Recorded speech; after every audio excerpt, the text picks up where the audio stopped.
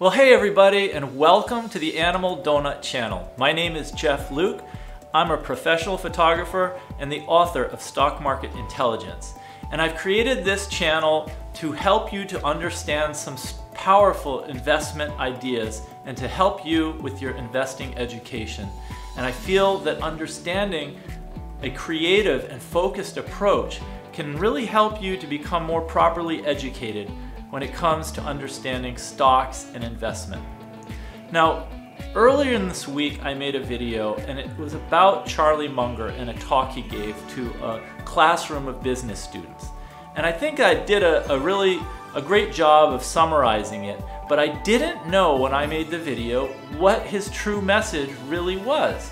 And so I've been thinking about it for a few days, and I thought, instead of just putting that out there and letting people sort of see me recount what he talked about, wouldn't it be better and more useful to you guys if I were to create a take-home message, like the summary of what the meat of that talk was about? And it finally kind of came to me, but I have to say it took me about 4 or 5 days of just thinking about it and asking myself, what was Charlie really saying, to come to where I am today, where I can share with you the most useful part of this investing education that Mr. Munger shared with us. So, just to give you an overview, he said that there are a lot of high IQ people in the world of finance and investing. In fact, he can't think of another activity that attracts so many people. And a lot of really intelligent people come from like Harvard and Wharton and other business schools, and they get hired up by these investment advisory companies, investment advisory firms, hedge funds. And these companies are all competing against one another for clients. So they're always trying to come up with a better strategy or a better algorithm, a better approach, so that they can get business and outcompete.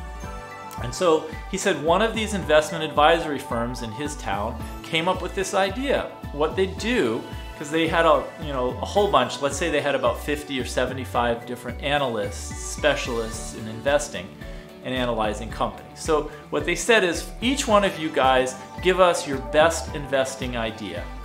And what they plan to do is take all of these different ideas and combine them together and create a formula or an algorithm that they could run that would then tell them which stocks to buy. So they tried this and it failed miserably. And then they tried it again and it failed. And then they tried it again and it just failed utterly. And so Charlie Munger in this video said, can anybody in this room tell me why this failed?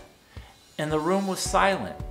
And Charlie was like in disbelief. He was just standing there with all these really intelligent business school students, and nobody could say why this didn't work. And Charlie said, it just shows, it proves how hard it is to be rational, because the answer is really simple, yet everybody was at a loss for a simple, rational explanation. And the reason was, they tried too many things. These investment companies had all of these analysts and they were all picking stocks, and they got like 50, 75, maybe 100 different stocks, and they bought them all and they failed to beat the average. And the reason for this is because they became the average. Once you own 50 or 100 or 200 or 500 stocks, your performance is gonna pretty much look like the market, because you become the market. So Charlie then said, at Berkshire Hathaway, Warren Buffett is more successful. He's beaten the averages over a long period of time, not just 5 or 10 or 20 years, but over 30 years and more. And he said the reason for his success is that he's only tried to understand 1 or 2 stocks at a time. He's tried to do less.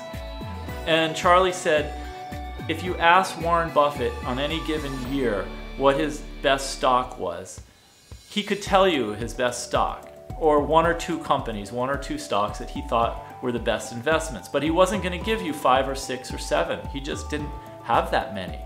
And this is just such a powerful tool, because we're in a world where we make these watch lists and we create portfolios. And I mean, I see other other people with portfolios of 20, 30, 40, 50 stocks in them. And they try to get exposure to all of these different things, but they don't understand that when you take all of the stocks in aggregate, since they're all widely diversified across such a huge field, their performance is probably the same as the S&P 500 or the total stock market index. And that's fine if you want a diversified portfolio, but that does not work if you want to do better than the average. So the take-home message that took me a few days is don't diversify too much. And that's pretty much what I said, but you don't want to own too much if you're trying to do better than average, because that's when you become average. And that's why these investment advisory firms that charge 2 and 20 or charge 1% or 1.5% to manage money, they wind up doing worse. I believe the stat is more than 80%, almost 85 to 90% of professional money managers fail to beat the market. And the reason is because after their expenses and after their fees, they cost the investors so much that they underperform. So most investors would do much better just owning a diversified index at a much lower cost. But don't diversify too much to the point where you're investing in stocks that you don't understand well. And I think that was the other point about this experiment with the investment advisory firms, is they were forcing people to come up with a stock or two, but these were just stocks that people maybe investigated or researched for this job requirement.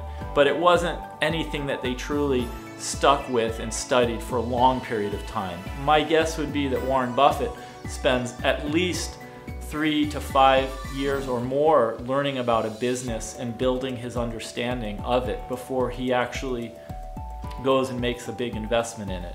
And so for other investors who are trying to emulate that success, then the approach would be to only stick to a few things you understand well. So I hope this has been useful to you. I've really enjoyed thinking and sharing with you the take-home message of Charlie's talk. If you've enjoyed this, please give a like to this video so other people in the YouTube algorithm will know that you watched it, that you enjoyed it, and also consider subscribing to the channel. That way you'll get more videos like this when I make them. I really appreciate you watching the video, and I look forward to seeing you in the next one.